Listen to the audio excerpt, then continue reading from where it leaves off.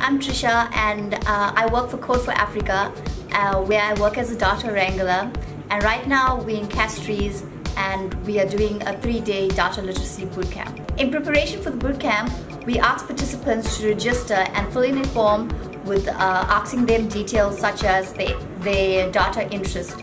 And when they come in, we find out the roles that they each play. So this helps us to prepare ahead of time so we know the data interests of the participants, and we can search for these data sets and have them available for them on the St. Lucia data portal. It's an exciting time.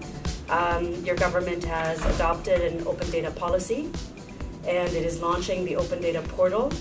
And we wanted to make sure that all of you are ready to take advantage of the data sets that are being made available, and that you'll be ready to be part and parcel in a partnership with government to join the international open data community. For this bootcamp, 45% are female participants.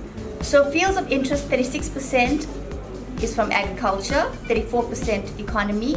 We want them to form teams, and before that we need to find out what category they fall in. A data whiz, a designer, a developer, or a storyteller. My name is Lovely Anthony. I'm a Statistical Development Officer from the OECS Commission.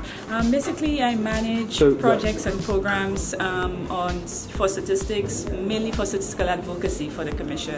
My name is Jimmy Clave. I am the Senior Business Development and Marketing Officer with the Cultural Development Foundation in St. Lucia. It's not every one of us who's gone through a full level of training with Excel documents and Excel files, but this 3-day process has allowed for, it has opened up my eyes, to other ways of getting the data that I need, cleaning the data and saving time.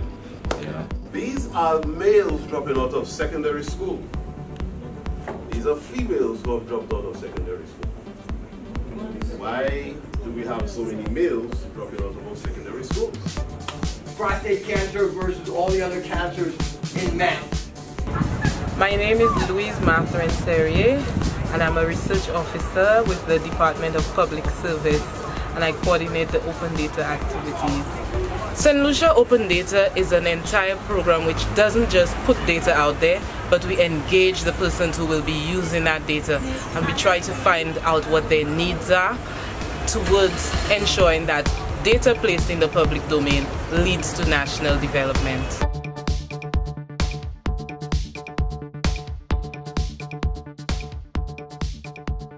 Generally speaking, the Caribbean is thought of as data poor. We tend to eschew data and evidence-based decision making in favor of sensationalism and innuendo. And there's some cultural aspects to that, so that we think a Caribbean School of Data has to build not only skills but attitude and a culture of decision making that is data driven. And so that data literacy, what we're doing with this bootcamp, and broader digital literacy, we think is a fundamental part of that process of building up the open data ecosystem.